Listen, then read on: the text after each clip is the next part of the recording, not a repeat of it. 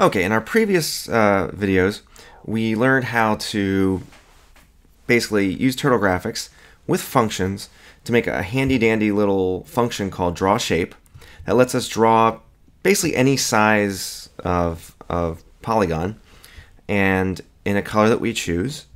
And it uses a nice, very short code and uses a couple variables. We pass the values onto the variables and they are used inside that function. One thing I wanted to mention about this code is it's fairly readable. I understand it's going to draw a shape. The shape is going to have a certain number of sides. We're going to choose the color. And down here it's going to have 4 sides. It's going to have 3 sides. So I know in my head these is probably going to be a square. It's probably going to be a triangle. But it's not 100% clear. It works though, which is good. Okay, so you can see how that functions. But what I want to do in this case is just a way of making our code a little bit more readable. Is I want to use something we call a constant in our program. So we're going to define constants. Okay, and when you define constants, we use capital letters. This tells coders and other programmers that this is a constant. It's just a convention. Python doesn't say you have to do that. It's just a convention that programmers often follow. So basically what I want to do is I want to define the number of sides based on the shape. So square equals 4. Okay, square has 4 sides. Triangle has 3 sides. Pentagon has 5 sides. Hexagon has 6 sides. Okay.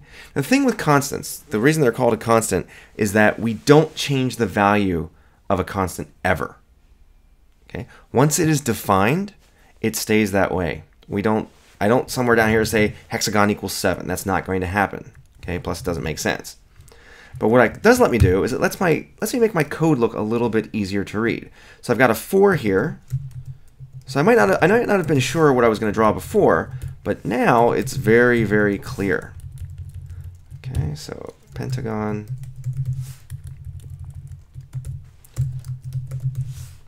hexagon. So now if I read my code, okay, so draw shape, square, blue. Now notice there are no quotes around these, okay, because this is not a string. This is a string. This is a number that's actually an integer.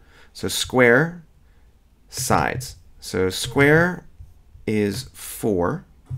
So I'm going to draw the shape. 4 sides, color blue, sides is 4, sides is 4. So let's run it and see if it works the same.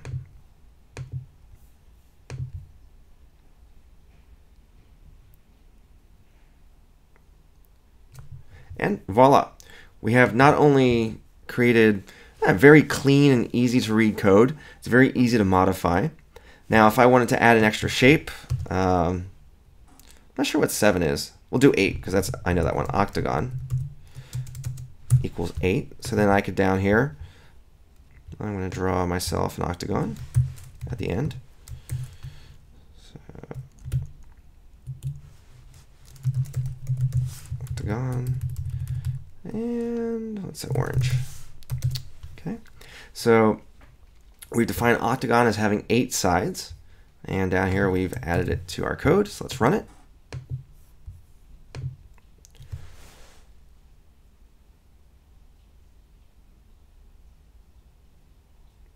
There we go, 8 sides.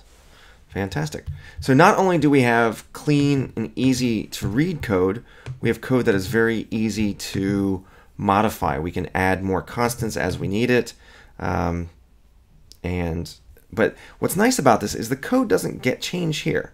Once we created this algorithm, this very simple procedure, this very simple method of drawing a shape, we don't need to update that every time. Now imagine if we had to do if shape equals pentagon, blah, blah, blah, blah. If shape equals hexagon, blah, blah, blah, blah. If shape equals octagon. This function would get very, very long.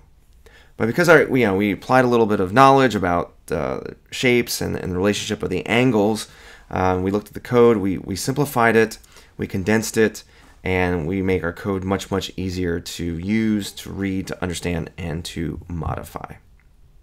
That's it.